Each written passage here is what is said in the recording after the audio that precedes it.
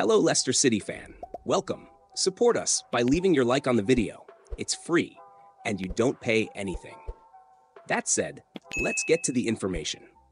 What was said in the Leicester City locker room after a tough spell of consecutive defeats?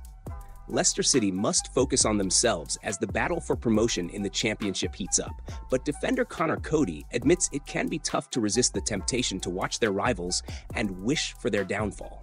Despite consecutive defeats, promotion is in City's hands. No matter what others do, 3 wins in 4 will secure them a spot in the Premier League, while 4 wins will take them to the title of champions.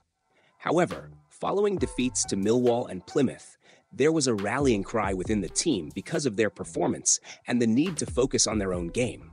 But amid such a fierce battle at the top, it's hard to ignore the performances of Ipswich, Leeds, and Southampton. This weekend, City plays first, hosting West Brom on Saturday lunchtime, with Southampton at home against Cardiff at 3 p.m. Leeds then travels to Middlesbrough for the Monday night game, with Ipswich enjoying a weekend off. The Tractor Boys game against Coventry was postponed due to the Sky Blues' involvement in the FA Cup semi-finals.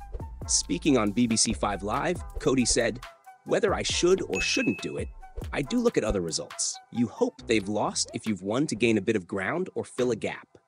In the last few weeks with Leicester, we've been through tough times. We spoke as a team last week about the results we've had.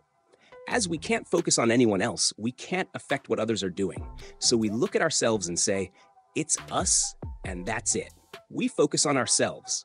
That's how we believe we should be. When you get to the end of the season, you're close to what you're desperate for and what you've worked for all season. But I'd be foolish if I sat here now and said, I don't look at any results. It's the first thing you do. You might have managers or people around you telling you not to check it, but it's the first thing you do. When they're on TV, you watch them and pray they drop points. It's a natural thing to do, but you need to control it and make sure you're doing your job when it comes to training and playing.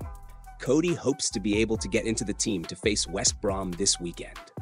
In all competitions, City has kept just 2 clean sheets in their last 12 games, the FA Cup win over Bournemouth and the league win at Sunderland. And those are the only 2 games Cody has started since early February.